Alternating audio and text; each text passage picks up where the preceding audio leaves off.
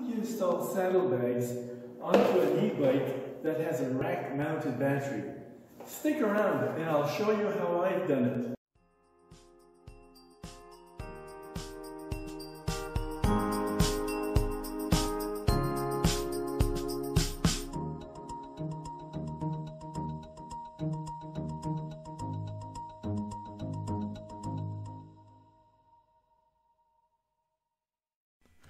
Some saddlebags are notoriously difficult to attach to an electric bike that has a rack-mounted battery.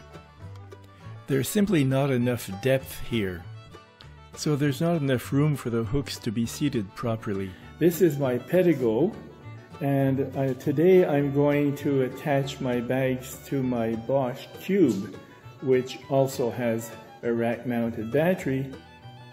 The problem is the way that these nice brand new Axiom bags are made for attaching to the bike. They have two clips which are sort of curved up, but they also have a spring-mounted retainer that will hold them in place. So if you were able to cut these, that would solve the problem. But if I cut these, I think I'm going to ruin them and they might not hold well enough anyways. So what is really needed? So if you try to attach it, there's no way that you can get this on because it just doesn't go in deep enough. So what's needed is an extra bar on the outside of the rack that we can clip these easily on. And that's what I'm going to install today, and I'll show you two different ways that you could do this. I have some aluminum tubing left over from an old chair that I had to throw out.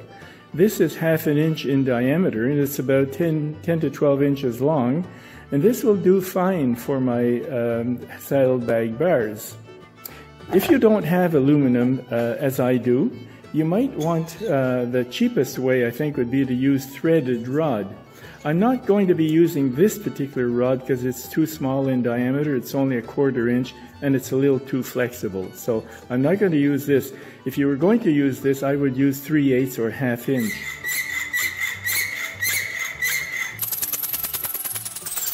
Presently I'm making stoppers to put at each end of the tubes. I'm making these with a large metal washer that has a 1/2 inch hole.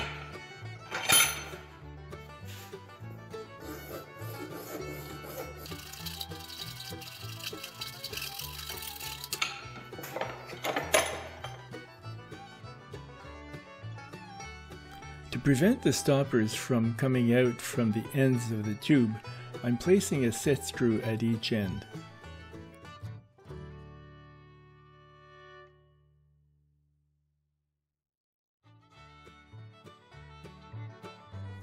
I'll start by drilling a pilot hole at each end of the tubes.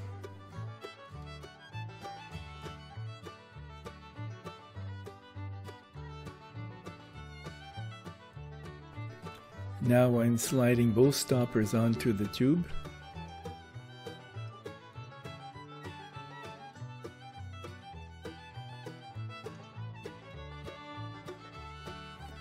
And now I'm putting in a set screw into each hole. These consist of 1/2 inch sheet metal screws.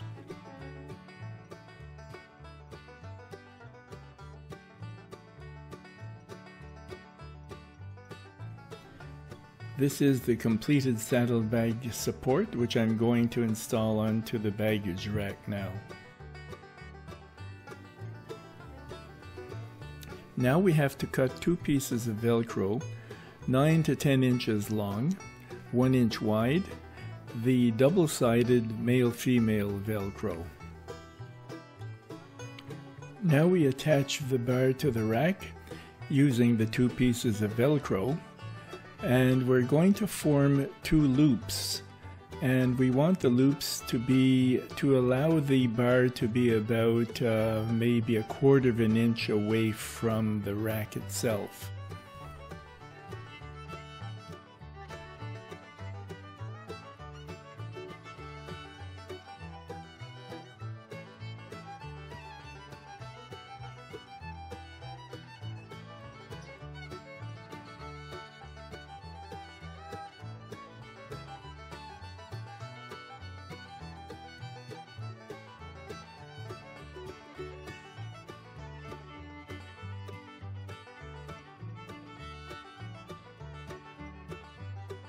Now I'm clipping the bag on to see how it fits. It clips on pretty easily.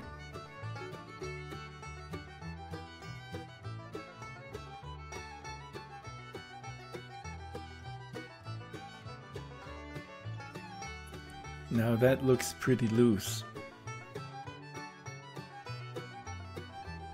Now we'll see how easy it is to remove it. Now we'll put it back on and see what it looks like.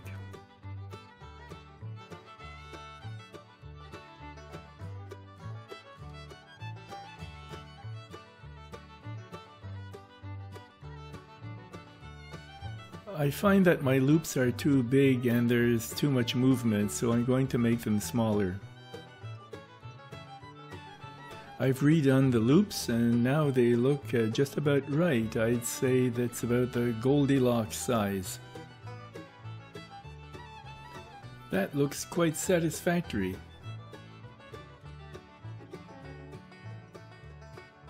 So that's all there is to it. A couple of points I'd like to make. One thing is that I think that my metal washers will scratch the paint on the rack itself. So to get around that, I can think of two solutions. One would be to wrap them with black electrical tape, or if I can find the appropriate type of plastic, to make new ones out of plastic. The other point was about the threaded rod. If you're going to be using threaded rod, I would suggest you could make stoppers by using a washer with two nuts like this.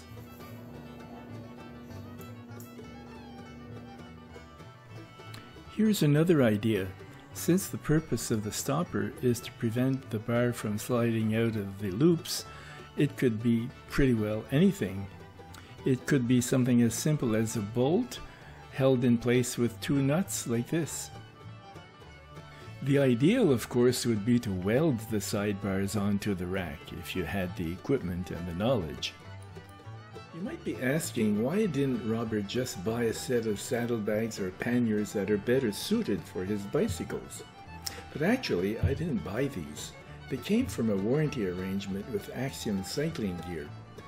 My old bags were defective, but since that model had been discontinued, the company sent me equivalent bags, and these have a very different system of hooks for attaching to the baggage rack.